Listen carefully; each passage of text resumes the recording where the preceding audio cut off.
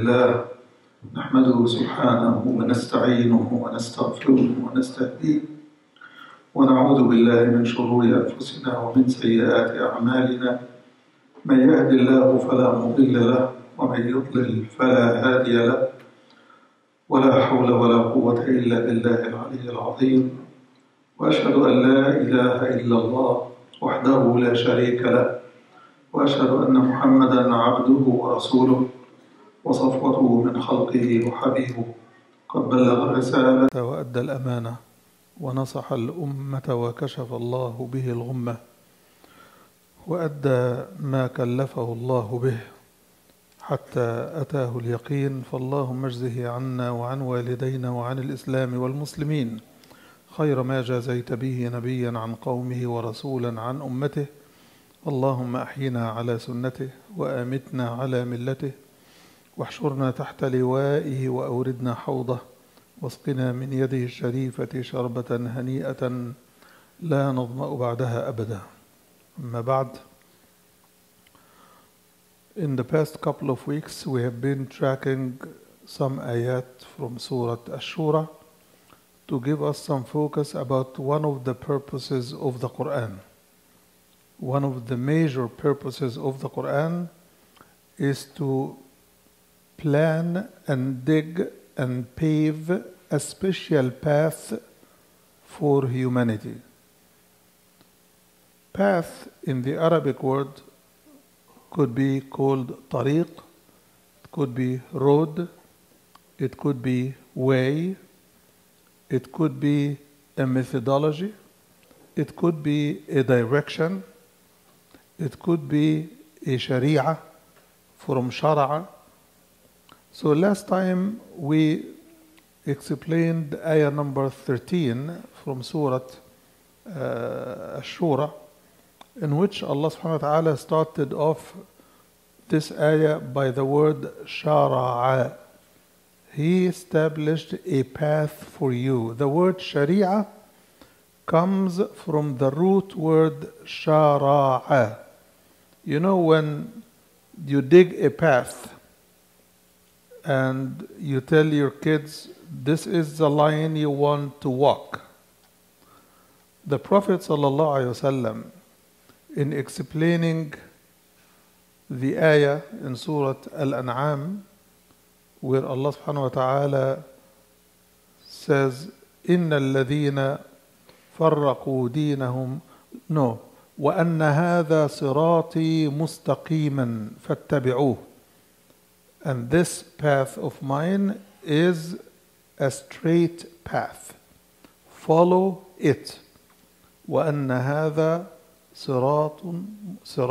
صراط مستقيم وأن هذا صراط مستقيم فاتبعوه. Follow it. ولا تتبعوا السبل فتفرق بكم عن سبيله. There is no turning. From the time you are aware of what this life is, by the time you reach puberty or teenage, you are mukallaf, you are ready to receive the guidance and ready to implement it in your life.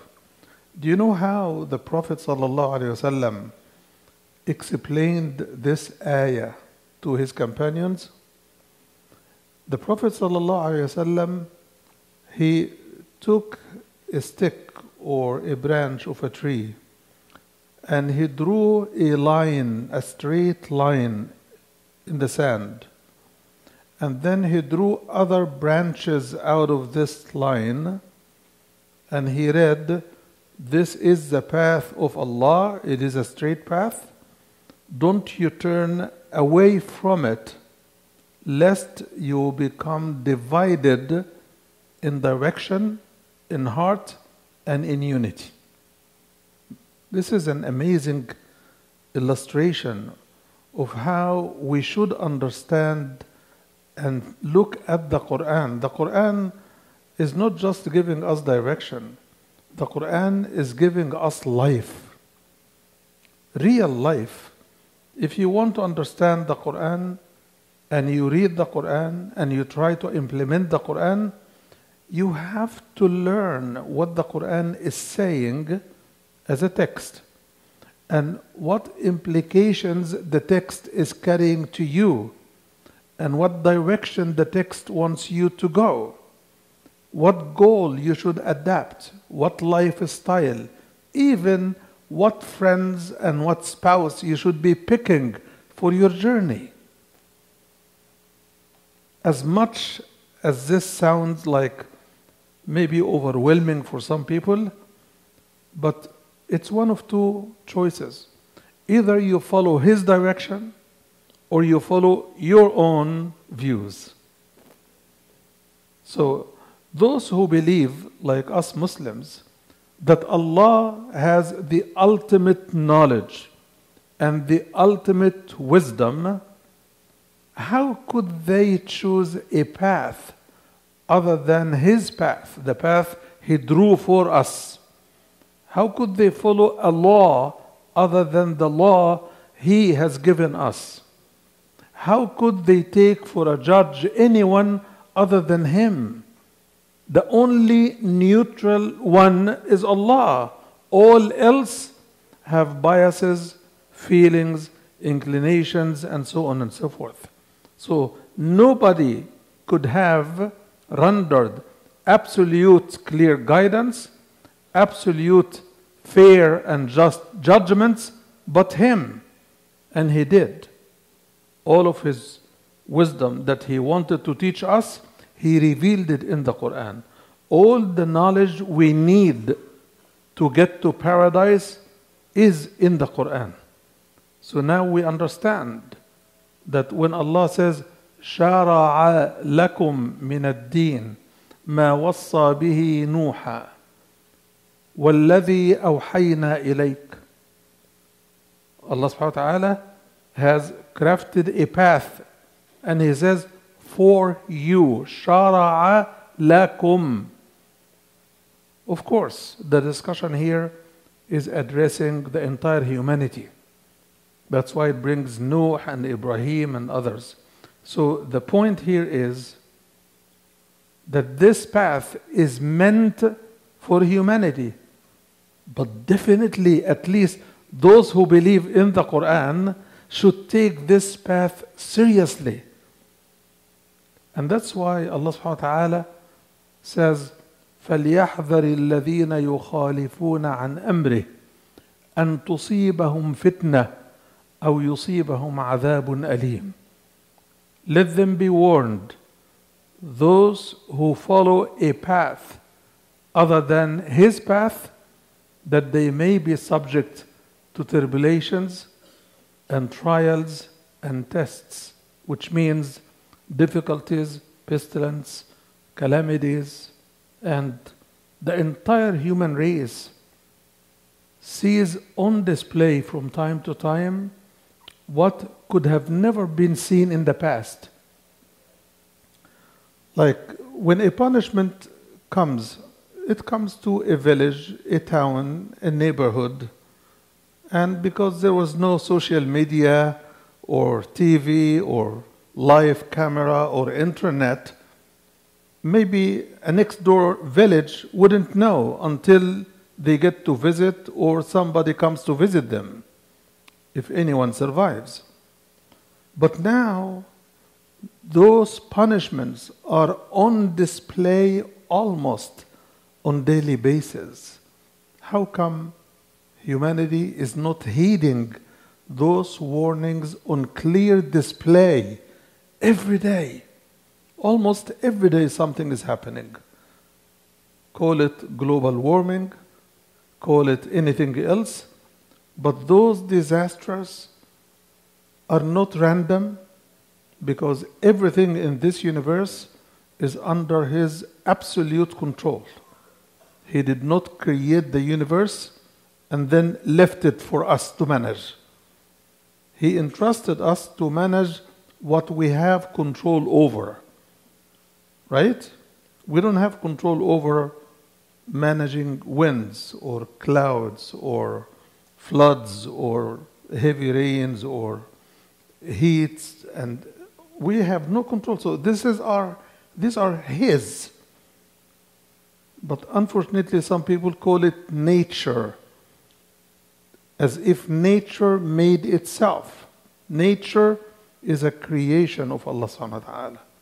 And the Quran is full of text telling us who created the heavens, who created the earth, who created the mountains, who controls the clouds in the sky and the water that comes, and how much water gets dropped somewhere, and other places where it becomes dry, and other places where earthquakes erupt and volcanoes erupt. These are not haphazard events. We trigger those punishing creations of Allah, we prompt it by our own choices and actions as communities. Allah subhanahu wa ta'ala says, وَلَوْ أَنَّ أَهْلَ الْقُرَى آمَنُوا وَاتَّقَوْا لَفَتَحْنَا عَلَيْهِمْ بَرَكَاتٍ مِنَ السَّمَاءِ وَالْأَرْضِ وَلَكِنْ كَذَّبُوا. If the people of the villages were to submit to Allah, to believe in Allah, to be mindful of Allah, we would have opened the gates of mercy from heavens and from the earth. What do we get from the earth? We get all what we need. We have been getting everything from the earth, right? Even the water that we drink coming from above is also evaporating from the earth, and then Allah subhanahu wa ta'ala takes it in a process to come where He wants, as much as He wants. And Allah speaks about thunderbolts, lightning, saying that it is He who would keep it away from somebody and afflicts it to somebody else. فيصيب به من يشاء ويصرفه عمن يشاء. So who is in control? He directs it where He wants, where He wills, and He directs it away from whom He wills. So it's all up to Him. We know, and we might have seen pictures, I saw myself, pictures of tornadoes ravaging the Midwest. It is a 40-minute tracing of a very strong tornado in Oklahoma by CNN reporter who happens to be in his copter flying, and he traced the tornado. The tornado was meticulously choosing which place to destroy completely, which building to destroy partially, and which buildings are saved. Amazing. It's a line of wind coming from heaven, from the sky, and it chooses, it turns around buildings that are not meant to be destroyed. This is a vivid, clear picture. People in the past would not see this because those are not known in the Middle East. So, with seeing all of this, when the Quran speaks to us, please take it seriously. Take it to heart. It is Allah who protects. It's Allah who blesses. And yes, it is Allah who punishes. And some punishment could come sooner than we think. Because some of us may think that punishment and reward are exclusive in the hereafter. So here, I do all what I want. Yes, you do all what you want, but you cannot tell Allah, don't punish me here, or don't punish me much.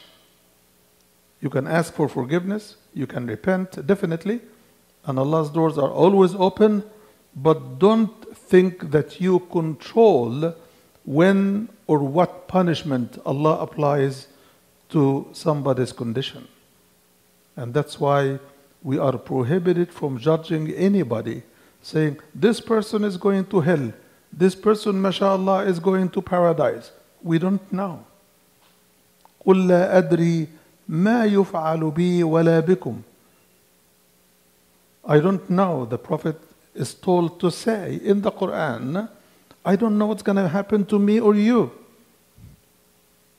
He is instructed to tell us and to tell his community, وَلَوْ كُنْتُ أَعْلَمُ الْغَيْبَ لَاسْتَكْثَرْتُ مِنَ الْخَيْرِ وَمَا مَسَّنِيَ السُّوءُ. So he doesn't know the unknown. Let us not be presumptuous when it comes to Allah doing or not doing certain things. Let us not judge each other that somebody is going to go to paradise or hellfire. May Allah subhanahu wa ta'ala take us all to paradise. So Allah has crafted a path for you, and the path is part of your deen. لَكُمْ شَرَعَ لَكُمْ مِنَ الدِّينِ. So the deen, which is al-Islam, that was given to Nuh, Ibrahim, Musa, Isa, and other prophets, and finally Prophet Muhammad sallallahu alaihi wasallam, the faith is one. But the Sharia could be different. Sharia here means law. Okay? So Allah subhanahu wa ta'ala in Surah Al-Ma'idah tells us, لِكُلٍّ جَعَلْنَا مِنْكُمْ شِرْعَةً وَمِنْهَاجًا. For every community of yours, we have established a path and a methodology, a way of life. What is our way of life? If you want to learn it, read the Quran, read the Sunnah of the Prophet sallallahu alaihi wasallam. And that which we have revealed to you, وَالَّذِي أَوْحَيْنَا إِلَيْكَ وَمَا وَصَّيْنَا بِهِ نُوحًا, and that which we have admonished Nuh to follow, وَمَا وَصَّيْنَا بِهِ إِبْرَاهِيمَ وَمُوسَى وَعِيسَى. All of these prophets are admonished to follow the straight path. What is the straight path? أَنْ أَقِيمُوا الدِّينَ وَلَا تَتَفَرَّقُوا فِيهِ. Establish religion and don't set wedges to divide you. Don't dispute even in the guidance that Allah has given you. You see, Muslims are blessed to have Allah as the one and only ilah to follow and to worship and to obey and to submit to. So they are free from the effect of all other small g gods. They are free, and that's intended. But then, when it comes to being united around ilah wahid, Nabi wahid, one prophet, one messenger, one book, we read the book and we focus on dividing our communities and our nations by one of two ways. Either that we follow our whims, which can never be uniting factor, or by disputing what it means.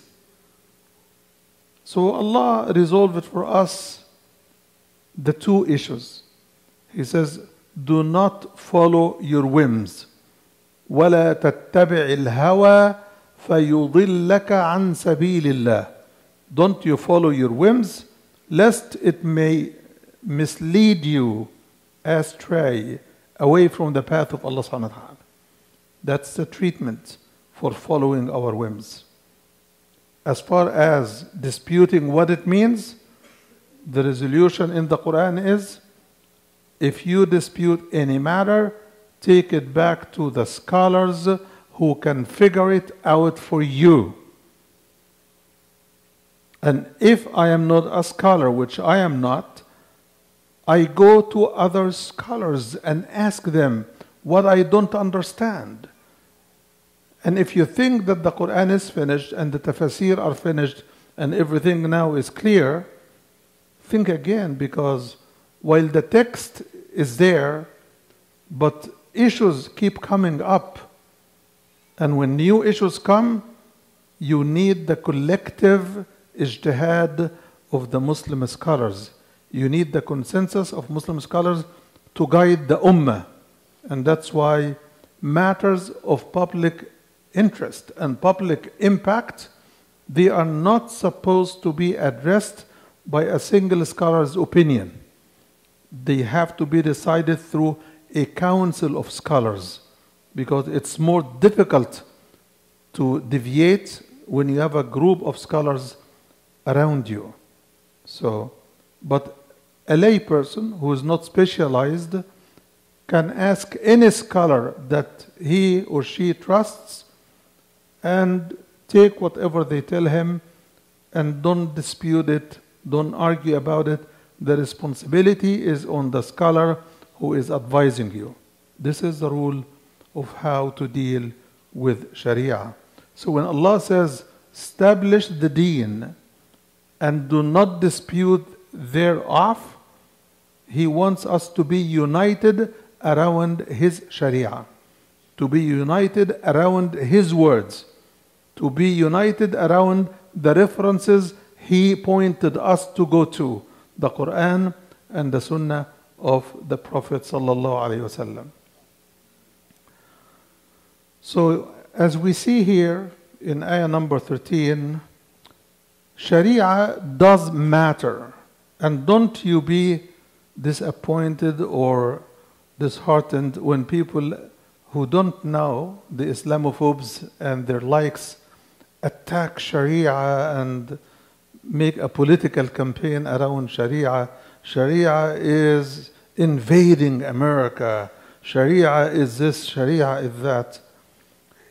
Whenever you meet somebody who speaks like this, tell them, listen, the most renowned rabbis of all times, from the beginning of the Jewish history until today, named Maimonides, Musa ibn Maymun, he wrote a whole book about Sharia. And he wrote it in Arabic because he was the teacher of rabbis in the Middle East when he was in Spain. He was their teacher. They referred to him for judgment. His book is The Guidance to the Perplexed, or Hidayat al-Hayara, or Hidayat al-Hairin, is a very marvelous account of Jewish rabbis learning what Sharia of Allah is in Arabic by the leading rabbi of all history. There is not a single rabbi who's worth the title who doesn't know Maimonides or Musa ibn Maymun. So tell them, read that book. It's not written by a Muslim. It's written by a Jewish rabbi who submitted to Allah and believed in Allah without any blemish. So at his time, he was a Muslim rabbi. So we need not to be shy, pushing against false allegations, intimidations, and false tactics that want to silence us. You are the people of Sharia. You dress jilbab, your wife dresses hijab, you want to force Sharia on us. Don't be intimidated by all of this. Just explain to them that Sharia is a way of life, and it comes in the books of all the prophets, including the list I gave you. Nuh, Ibrahim, Musa, Isa, and Muhammad, the 5 major prophets of all times. Also, it behooves us, it is incumbent on us, it is important for us to submit to the Sharia, to submit fully to the Quran without hesitation. In Surah An-Nisa, Allah subhanahu wa ta'ala tells the Prophet sallallahu alayhi wa sallam, فَلَا وَرَبِّكَ لَا يُؤْمِنُونَ حَتَّى يُحَكِّمُوكَ فِيمَا شَجَرَ بَيْنَهُمْ ثُمَّ لَا يَجِدُوا فِي أَنفُسِهِمْ حَرَجًا مِمَّا قَضَيْتَ وَيُسَلِّمُوا تَسْلِيمًا. Nay, by your Lord, they are never going to reach the level of faith they are required until they take your judgment in matters they dispute, and they accept your judgment with submission without hesitation. These are the words of the ayah. Submission without hesitation Not only that, but without any negative feeling even in their heart. ثم لا يجدوا في أنفسهم حرجا. There is no tight chest feeling. Oh, I have to do this. Oh, is this really? No, I thought this. No argument. Full submission.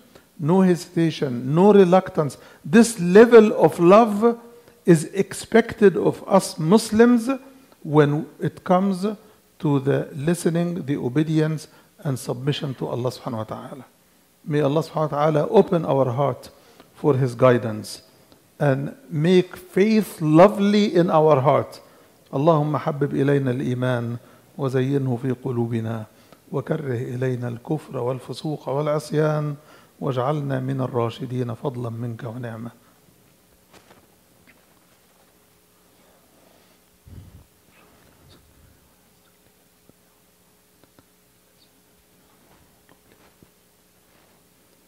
الحمد لله وكفى والصلاة والسلام على عباده الذين اصطفى وأشهد أن لا إله إلا الله وأشهد أن محمدا عبده ورسوله اللهم صل وسلم وبارك عليه وعلى آله وصحابته ومن اتبع سنته بإحسان إلى يوم الدين وعنا معهم بفضلك يا أرحم الراحمين.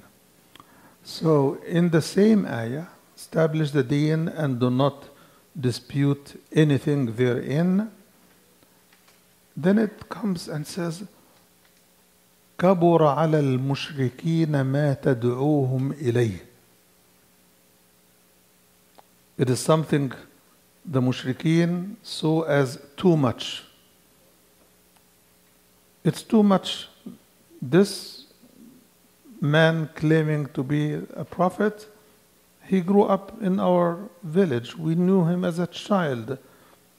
So they raise an issue and they say, why didn't Allah send this revelation to someone great amongst us, this village? لولا أنزل هذا القرآن على رجل من القريتين عظيم. Why do you send the revelation, O Allah, on an orphan? Because in their culture, an orphan is less than a full person.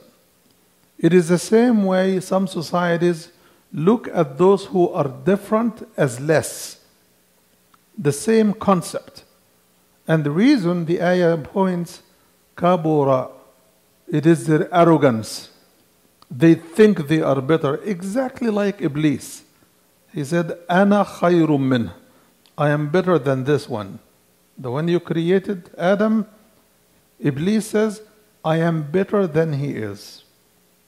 And his false logic is, you created me from fire, but you created him from dust. Who told you that fire is bigger or better than dust or vice versa? Allah is the one who places values to things. He is the one who is great, and He is the one who decides what is great in His creation. Not us. We are creation like others. So, kabur ala al-mushrikeen. I don't want to be extreme to say, kabur ala al-muslimina an yattabi'u kitabahum.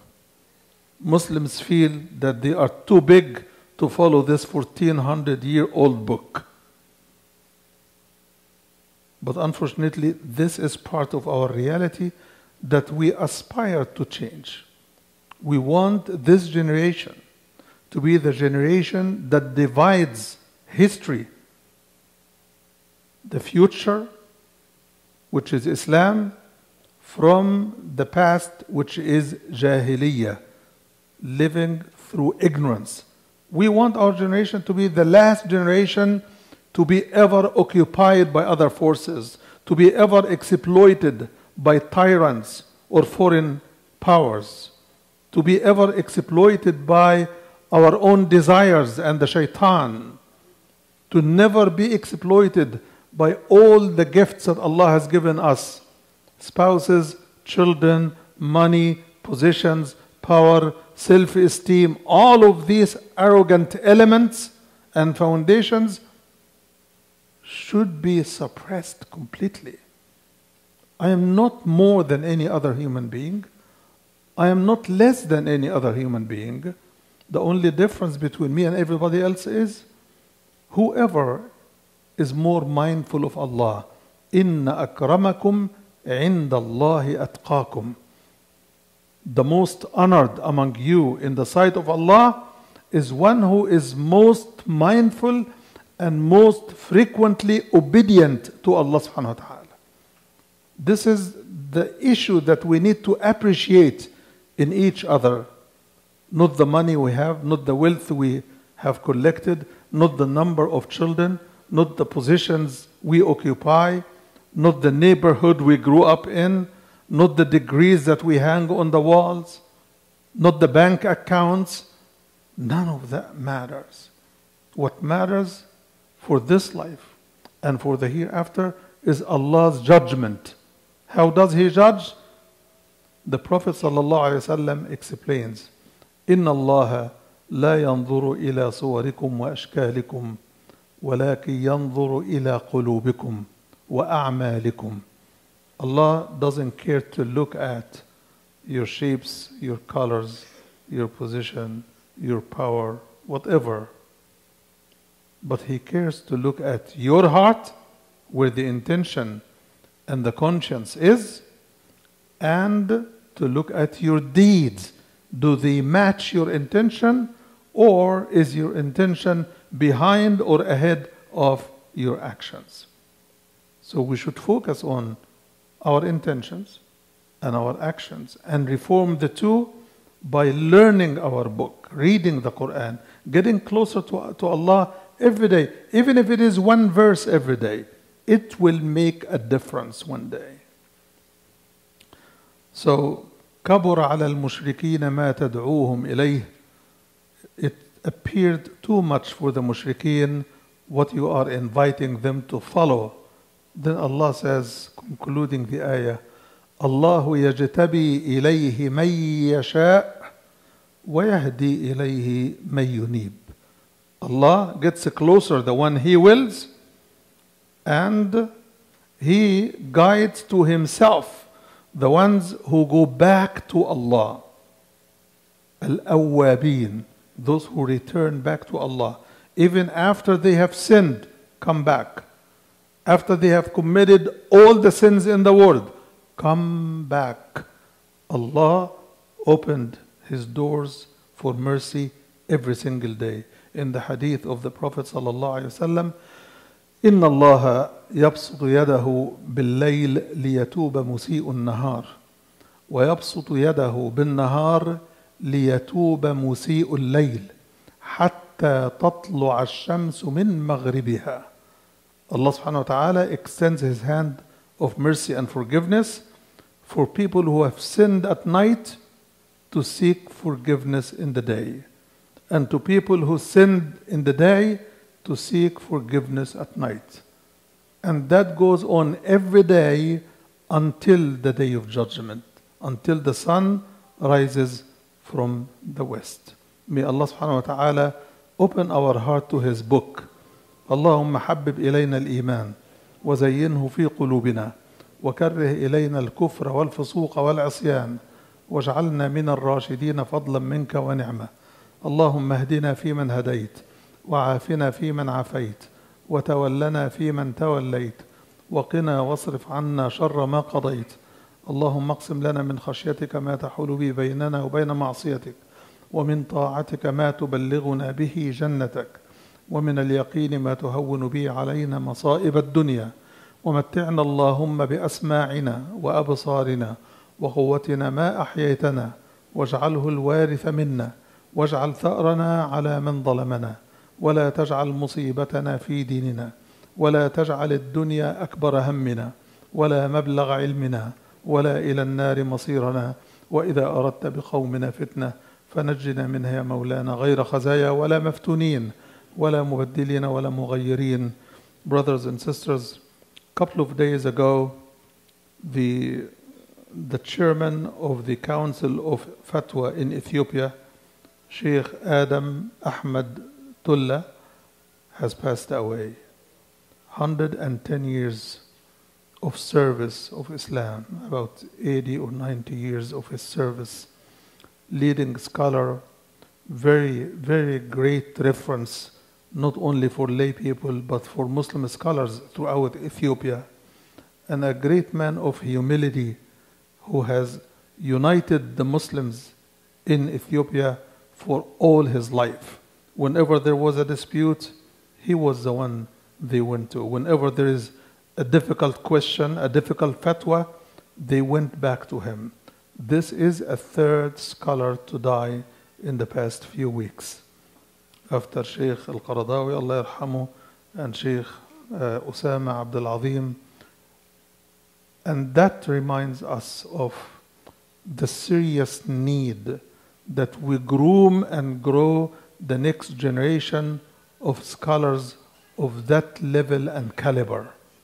May Allah subhanahu wa ta'ala bless his soul and accept him into his merciful hand. أقول قولي هذا وأستغفر الله لي ولكم فستذكرون ما أقول لكم وأفوض أمري إلى الله إن الله بصير بالعباد وأقم الصلاة.